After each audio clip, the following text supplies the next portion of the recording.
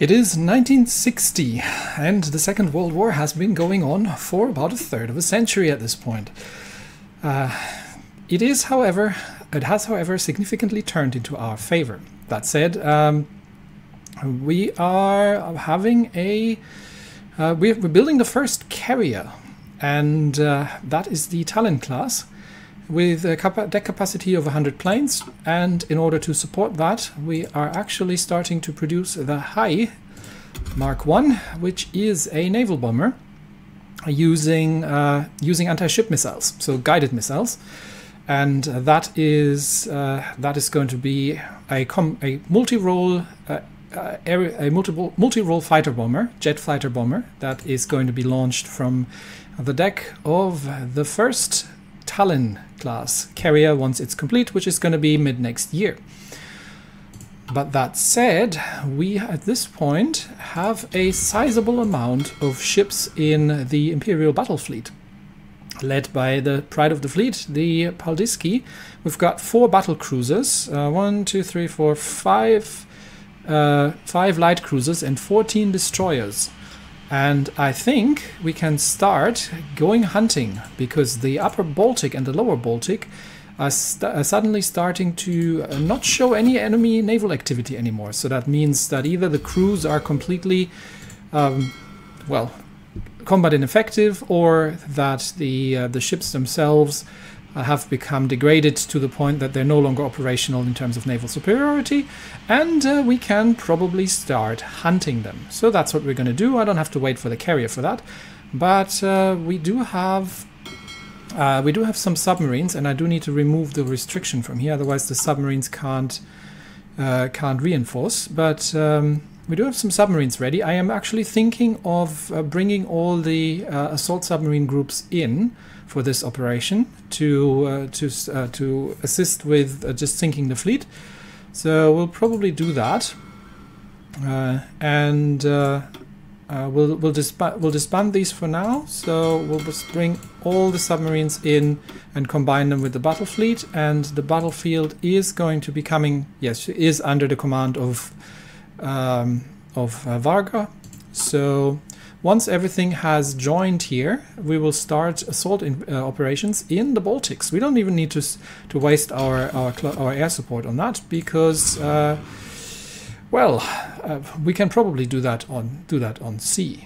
Well, in other news, is not an awful lot of enemy aviation underway anymore. So I will reorganize our fighters to just wear down whatever remaining air force is in the area here, which is relatively few at this stage, and I think the majority of it is probably not even from the Russians. So they've got 400 planes up in the Arkhangelsk region, but that's something. We should have an airport there. That is, yes, we have a large airport here.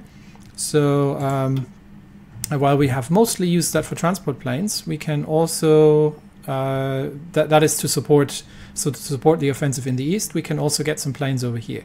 Now on land, I did say that I would like to push up to the river line here near Dnepropetrovsk. So we'll probably do that, but we are already holding everything northwards here as well. So I think we can slowly start northern operations. Maybe we'll just destroy the Allied troops here, but I want to avoid that. I'm going to have to take over all the territory, so I'm actually happy to just leave them there. And I would like to retake my core territory in the north. So that's the strategic objective for now. The Americans are not in a good shape. They are actually just, I think at this point, just garrisoning the British. But I have two operatives. Working in the U.S. Actually, one at the moment. The other one is being. The other one has been captured. So I do need to start a rescue operation here, and we will send somebody. Let's send good old Vladimir here, and please complete that. But we are working on reducing the Americans' we're reducing the stability is already low, but we are increasing the popularity of the Silver Legion of America, and we want to get to the point that we can start working with the American underground, because the happiness with the American government is on an all-time low after they have incurred such heavy losses. Ooh, that is a big development. Spain has just declared war on the British. That means we can probably invite Spain to the faction. Let's see, because I've tried that before, but they're still non-aligned. They're not, but they have a very strong fascist underground. So yes, they will accept. Welcome Spain to the Axis. That means I'm going to get another operative, hopefully, and I just have to wait until I'm not sure where all my submarines went. Oh, there they are. Okay, submarines are coming in. We're almost ready to launch the yep, Spain has joined the war. Oh, that is gonna hurt. Because Gibraltar is gonna fall, and the Spanish have a foothold in Northern Africa with Spanish Africa, so they can retake, and the Rio de Oro, they're holding that as well, so they can retake the North African coast here if necessary. Well, that is great news. So once the fleet is ready, we will start naval operations. The fleet is assembled at Memel, and we're ready to probably start with the Upper Baltic. So I'm going to move them over to Stockholm, and then we will begin patrolling the Upper Baltic. I have started trading for a bit more oil, so the fuel situation should be relatively stable even with the fleet on the move. We have moved over to Stockholm, and we will give them the patrol order on the Upper Baltic, and then we'll see how 4 battlecruisers, 5 light cruisers, 14 destroyers and 71 submarines are going to fare against the combined Allied fleet that has been trapped in the Baltics. And we are patrolling, and we have the first naval combat. What are we up against? We are fighting a couple of light cruisers, destroyers, and 1 Japanese aircraft carrier, the Unryu. But our ships have very good AA, so I don't think that is a massive problem. Yep, that was a quick resolution of that particular battle. One of the submarines with our destroyers are still hunting, but the Unryu has been sunk by the battle cruisers. The light cruisers have been sunk by, and the destroyers have been sunk by secondaries and the light guns. The submarines didn't even get to join. So that's a good start. There might be still some battle groups hanging around the Upper Baltic, so we'll keep going. I'm suspecting that the main fleet is stuck in the lower Baltics, but we will see how that's going. And there we go. First engagement. 1 submarine escaped, the USS Pollock, but significant losses here, and very, very light damage to 1 destroyer, but other than that, not much. And we're already hunting the next group. A couple more light cruisers. Yeah, that's not going to be any problem whatsoever. And they're gone. And this group's gone as well. And I think that may have been it. I don't know if there's anything else. Nope, there was. Okay, we found the submarine as well. So that was the Upper Baltic. That happened more quickly than I could even anticipate. So let's move over into the naval base at Scania and include the lower Baltic in our operations. Let's head over into Scania, and then we're going to patrol lower Baltic area and no longer the Upper Baltic area, if I can manage that. That is. Patrol, not this area. There we go. That's what I'm trying to do. Fleet's on the way into the area, and we'll see how big of an enemy navy we are encountering here. Yep, that is the Allied fleet. We have encountered, hang on, I need to 29 capital ships and 730 escorts. Under normal circumstances, this would have been relatively suicidal. But I'm reasonably certain that we can take them on. But we're engaging at medium risk at this point, just to make sure that, that this is actually going to work out. But we'll see how that goes. Some of our submarines are disengaging. We have sunk one of the destroyers. And it looks like some of the enemy forces are disengaging as well. The big ones here are three carriers, 9. There's a lot of heavy cruisers, and we have 3 British battleships trapped here as well. So we've got the Dreadnought, the Iron Duke, and the Emperor of India, as well as 3 Japanese battleships and a Japanese battle cruiser. So this might be going on for a while. It looks like our fleet is disengaging. We'll see how much damage we're actually taking. I think while our ships are disengaging, their naval positioning is terrible because there's just so many of them. So we are actually sliding through cutting through the enemy forces here and just sinking ships with exhausted, starved crews and low ammunition and poor maintenance left, right, and center. But this might take a little bit of time, so we'll let that go, and then we will see when that naval battle has completed. And we captured another operative. Did I launch the operation to... Oh, I'm going to get another one in 17 days. Did I launch the operation? Yes, I am rescuing our captured operative. So in the meantime, we're shooting down things over Ukraine, and we may as well complete up to the lines here. But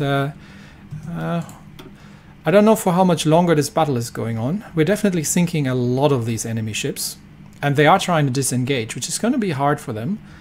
But so are ours, because we've set the priority to we've set the retreat priority to medium.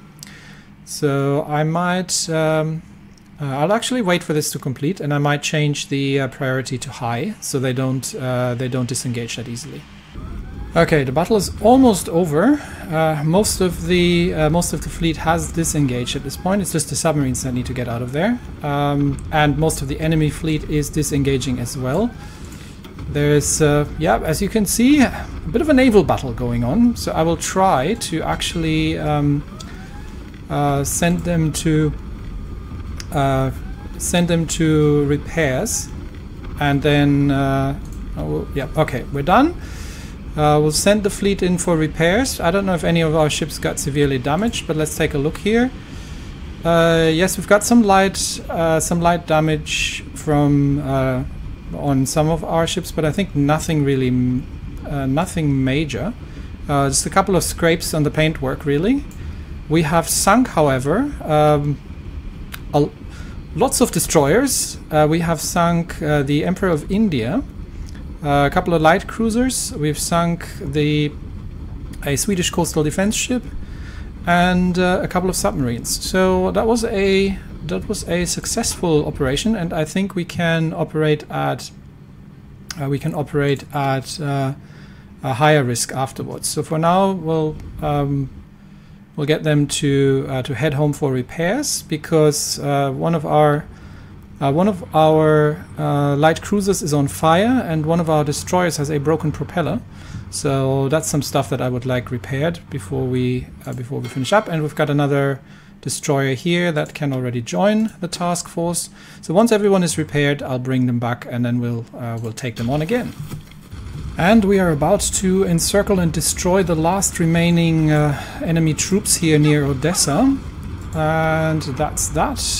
That would be, yep, that would be a field army. That's about to be gone here. And that's done. And now that's, I think, the end of enemy operations in the area. And we can probably start focusing a little bit more on the north. The army should be almost, the navy should be almost repaired. And that was 300,000 Allied troops. The navy should be almost repaired. The Spanish have started or the Spanish have started taking on quite significant Allied forces in near Casablanca, and have already liberated large parts of Spanish Morocco. So given the relative weakness of especially the United States at this point, that should be a good progress. How is our repair status?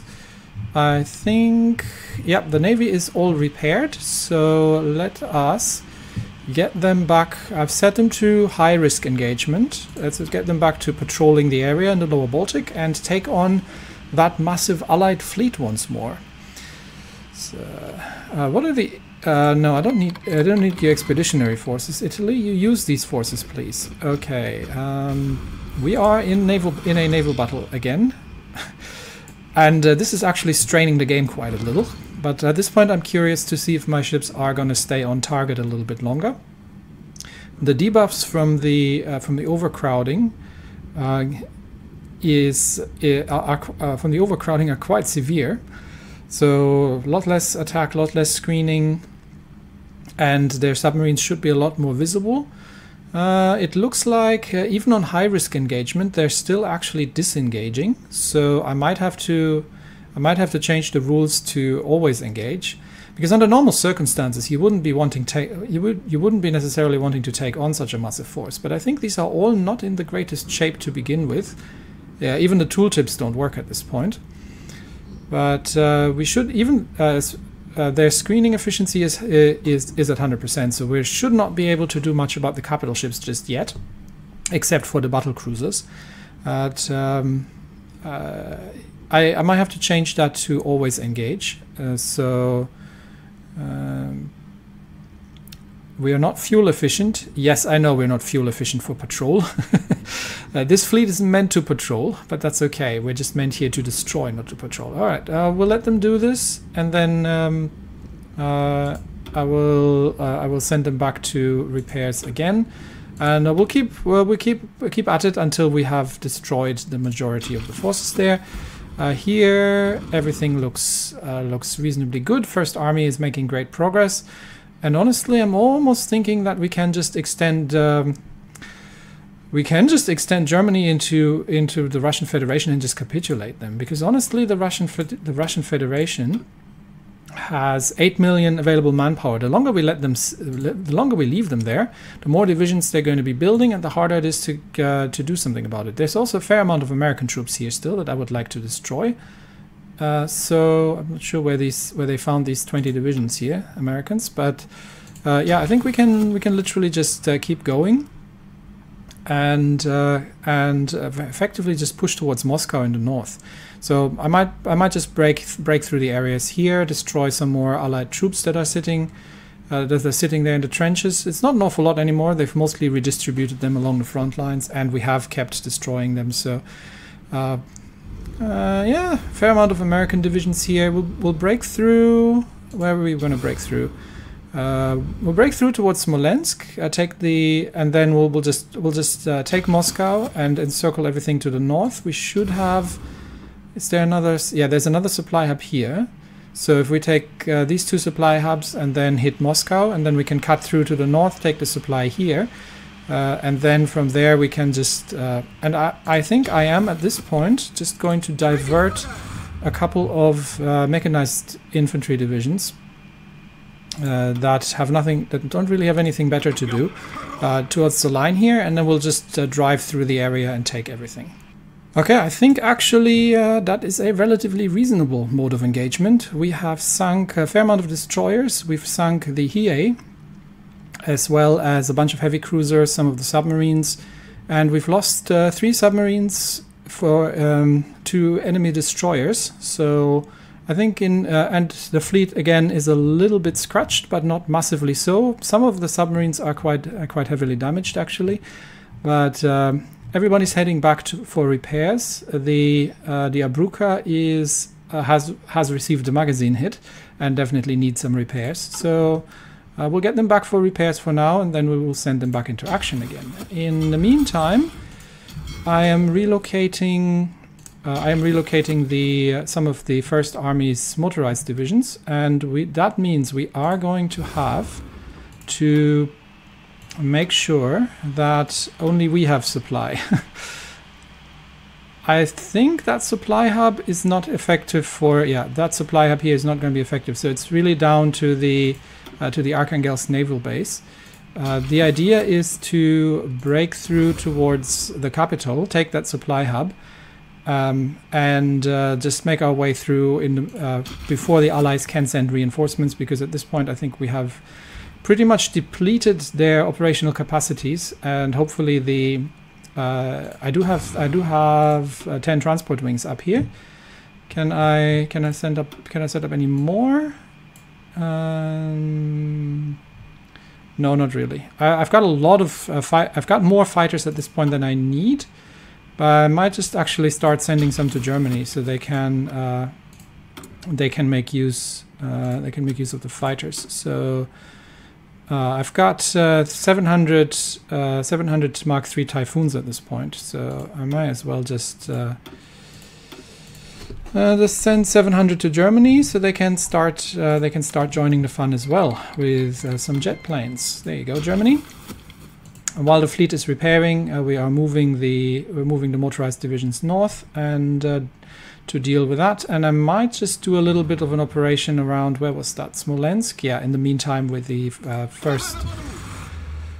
And Yaksun actually, okay, he has a he should have an available ability. Yes, he's got an available trait, so I can take Panzer Expert for Armored Division Defense. Not really feeling that. Combined Arms for, although that would increase the breakthrough, but the breakthrough is so high it doesn't matter anyway. I think I'm going to take the Combined Arms. I don't think it matters. It's just that it gives more of a modifier, and it gives the increased chance of the tactics, and that should work. So Combined Arms Expert it is. There we go. And yeah, so one thing that you might not be aware of is that these medals are stacking. So these medals actually give armor. So if we're looking at the Order of the Brave, that gives plus 10% armor. So this division has 149 armor at this point. So if I am going to award them the Order of the Brave again, I don't have enough, but I think it doesn't double it, but it still increases it slightly. So some of these divisions that have a lot of medals at this point are relatively crazy powerful. So there's that. While the fleet is repairing, we have brought 1,000 jet fighters and 1,000 jet tactical bombers to give air support for the 3-point breakthrough of the remaining Allied lines here. We will be going after the supply hubs, one here, one in Smolensk, and one in Rzeszów. We have three small army groups. I've removed in territories that I control. I have actually, and I do need to clear up this front line here actually. Now that I see it, I haven't even paid attention, that's fine. Don't really need this infantry for anything just now. Well, I'll find something to do for them, but these infantry divisions are purely defensive. They're no good at assault operations at this point. But we can have them come along. So we'll break through on these 3 points. Let's get air operations underway. There's not an awful lot. Yeah, there's not an awful lot left over in terms of enemy air power. There are a couple Indian fighters up in the air, but not an awful lot. The bigger problem is the amount of fuel that it needs for us to actually make this happen. So let's begin with a tank breakthrough to encircle these American divisions in the north here. And we can use the infantry to pin them. We will take Smolensk, break through, and wipe out these American troops in the north. The Germans can help. The Germans can help as well. Okay, we actually haven't taken Smolensk. That's because I want to encircle the Americans first, if possible. And please keep them pinned. Okay, that's fine. We've got the tanks on the way. These divisions are not going to get out of there. And then they can proceed towards their stated objective in Smolensk. And then we will simultaneously launch an operation in the north, where I have the heavy tank river, the Marines operational. We need to push towards Rzeszów. Where's the railway going? This way. Okay, so that's where we're going. Along the railways towards the supply line. And the mechanized infantry is going to follow up. And we have a third line where we need to push, and that is, where's the railway?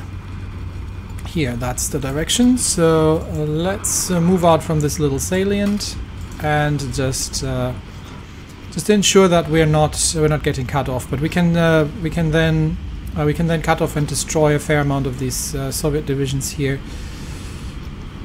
In fact, I will probably just get one tank division to do that, while the rest is pushing back against the Soviets.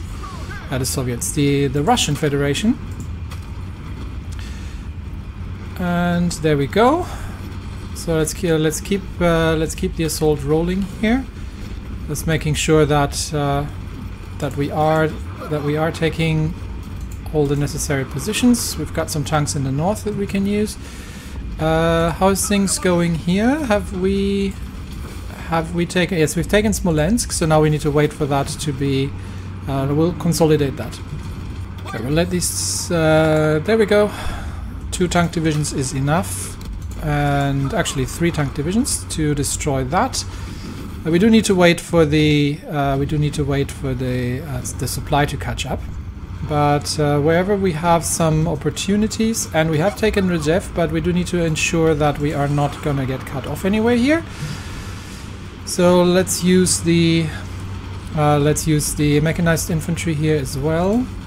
One of the tanks is returning. We leave one behind, but we'll just already start working on the encirclement in the south, taking the airport here. Okay, the Germans have caught up actually. In that case, we can just keep pushing them, I believe. Smolensk, can we? Yes, we control Smolensk, so we have to make sure that the Germans don't get the supply, because we do need the supply on our tanks. And then we can just kind of push them ahead of ourselves here. So let's clear that up from the south, surround these and destroy. Are we clear in the air? Yes, we are clear in the air over Belarus. We're gonna have to fight over Novgorod next, I believe. We're almost in the Novgorod area. So the tanks are relatively quick, so they can make short work of these positions, whereas the heavy tanks take a while to move anywhere. But I think I'll just leave one here to actually defend the position there. Okay, that's done. Encirclement, and now we can get everybody to just destroy that. And in the south, where are my tanks? Where's my armor? Very, very few remaining Russian positions here. Okay, I'll need to reorganize this a little bit, so it's gotten a bit chaotic. We might be able to do a push into the north, actually, and from Rzeszów and cut things out from there. So I'll have to reorganize the front lines once everything is dealt with here. How's my navy doing? Can we go for a third operation, or are we still repairing? I believe we are complete by the looks of it. Yes, we are complete. So I think high risk was a good one. So we're going out on patrol, and we'll take them on again and once more into the breach now that everything is repaired. Some of our ships are racking up quite the score here, honestly. How many are we still engaging? Yeah, about almost 600. So there's still a fair amount to sink. 19 ships. 13. We'll see who's got the highest right here. I think it's the Hiuma with 19 ships sunk that has the highest score at this point. So once again, we're chipping away at the rest of the defensive forces here, and as soon as we have these screens dealt with, then we should be able to take on the rest as well. And yes, I will have to clear out my front lines here because it's gotten a little chaotic. But we've made good progress towards Moscow. We'll probably concentrate on this region here, cut off everything, destroy that, and then we might even have the supply. Do we? No, there's no supply in the north really here. But we might just take Moscow and then cut them off along the supply lines near Moscow. Yeah, that's the better approach. And once again, a good chunk of enemy ships sunk. One of the old Swedish coastal defense ships has gone down, and they still have about 300 destroyers left. That is kind of the largest amount of ships that is in their screening force. And these are the things that are actually causing the most damage as well.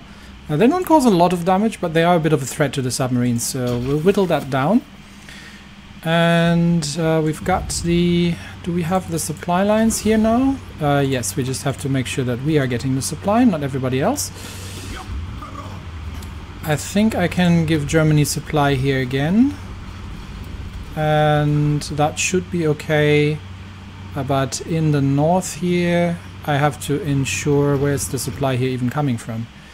We don't really have an awful lot of supply here. Okay, we'll make do. But we will have to launch this operation quickly before my tank crews are getting hungry. So let's encircle that and destroy this last salient here. While we're waiting for the navy to repair, and I think yep, I've got another ship that I can send in. So in the meantime, that's that. Do I have... Yes, close air support into the air, please. Jackson has been wounded. That is unfortunate, but it also doesn't matter because we have already captured our... we have already achieved our objective. So let's make sure that we use all the available forces to destroy... Actually, let's use whatever we have in the area to destroy the remaining forces on the ground here.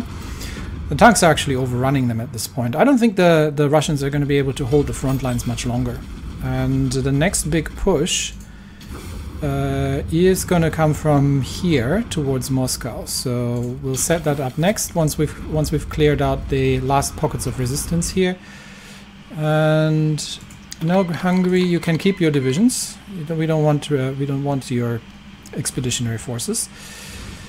Yeah, I think we'll take Moscow, we'll cut north, and I do, however, have these divisions already in place here. So Arkhangelsk region, we should be okay. I've got 11 fighter wings, just in case, and we can send the transport planes on an air supply mission. There we go. And that should improve the supply situation a little bit. Anyway, we will now declare war on the Komi Republic, and we can do that ourselves. So that's that. We'll send these 3 divisions. Where's their capital? There. We'll send these 3 divisions there, and here we will just take as much territory as we can before the Allies are inevitably trying to spoil the fun for me. So let's just take the territory and make sure that we secure what is rightfully ours. So off we go. They have joined the Allies, of course, which isn't going to help them. Yeah, everybody wants to join the war. That's fine, to be honest. You don't have to. Because I am just trying to make sure that we are taking all their possessions here and clearing the lines. Now I don't know how much supply we are actually getting from the transport planes, so let's take a look. I think we are outside of range of the transports, so we definitely need to start, once we've taken the capital, which I think we are about to, we need to start building the railway up here. So from here to there, that needs to already happen. So get started with that. And we're almost across the river lines to take the capital. I don't know at which point the Allies are going to be able to actually even join here. I don't think they are going to be able to do an awful lot, to be honest. Okay, keep going. Keep taking territory until they capitulate. And I think we have no opposition in the Arkhangelsk region, so we don't actually need any fighters up in the air. And we're not currently running any operations in Novgorod either, so we can save a bit of fuel again. While everybody is getting themselves sorted, but I do want to pay attention now at this point to the ongoings in the Komi Republic, which I think we have almost under control. I think once we take the capital, then it's going to be over. And yeah, there are some Russian forces here, but I think that's about it. So I think the Allied lines at this point are completely collapsed, and we can finish off Russia relatively easily as well. What I actually have to do is build a supply hub. So let us construct a strategic supply hub, well, around here. And we'll expand the railway up to there. Level 5 railways. All the way, please. Okay. And my supply hub needs to happen, so we'll get that going, and then I think we can make further operations happen, because yeah, right now we are facing Allied counterattacks, and there is absolutely no supply in the area, so that is a bit of a problem. How did our navy fare? Our navy is still engaged, I believe. We have already sunk. Wow, that was a big one. I think there's not much left, actually. We've sunk the Yamato and the Dreadnought together. Who would have thought that Yamato and HMS Dreadnought would have been sunk by... Who did the sinking? I am very curious. Who would have thought that Yamato and HMS Dreadnought would have been sunk in August 1960 by effectively an Estonian battlecruiser? That, my friends, here I'm gonna have to take a screenshot of. That is certainly special. I think on that bombshell, and I think we are now in the final engagement. Yeah, I think that's it. That's the final engagement. I'm gonna end the episode here. And yep, that's, I think, just a couple of submarines left. These were the last carriers, the Taiho, the Unryu, and the other Taiho. And that is the end of Allied fighting power in the lower Baltic Sea. And that's it for me today. Thanks, everybody, and I will see you next time. Bye-bye.